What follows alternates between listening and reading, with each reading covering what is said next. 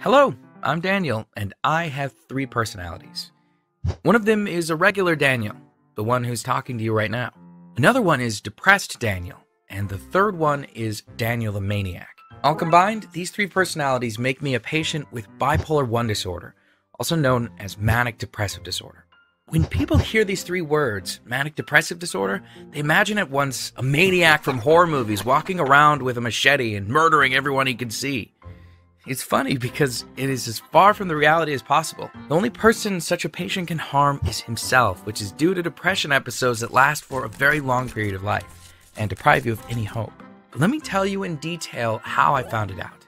I was 14 when I had my first depression episode that lasted for very long. It started in November. At first I thought that it was a usual November blues that would pass in no time. Strangely, it didn't. It went worse and worse.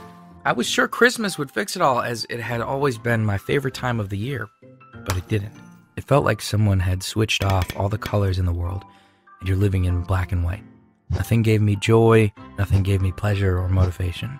At some point, I was struggling not even to go to school, but to get up from the bed. What's the reason to do it if there's no hope and no future? When I'm out of depression, such thoughts seem ridiculous to me, but when you're depressed, you are absolutely convinced that life is a vortex that brings you straight to hell. Obviously, my parents got worried at once. They pulled me out of the bed and brought me straight to the doctor, who diagnosed me with clinical depression. That was really wise of them, because when someone is depressed and if you leave him alone, you never know what it can finish with. The doctor prescribed me antidepressants.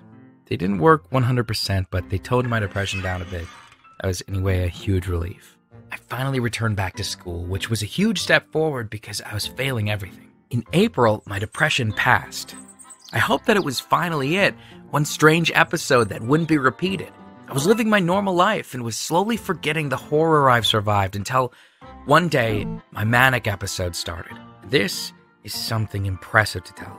Every patient lives his mania in a different way. Someone starts spending money uncontrollably. Others start partying all day long. You don't even notice how things change. You receive a flow of uncontrollable energy, and you try to discharge yourself in some way. You feel like a Superman who can handle anything. Climbing a 40-foot tree? On my way. Telling your school principal or boss everything you think about him? I'm a hero. Winning $1 million at a casino? I feel lucky. I didn't realize something was wrong with me. In my case, I didn't want to do anything bizarre or dangerous. Point is, I started seeing signs everywhere. Please don't laugh. I know it's ridiculous, but when you're manic, you don't reason. I saw the signs of some global conspiracy that suddenly became clearly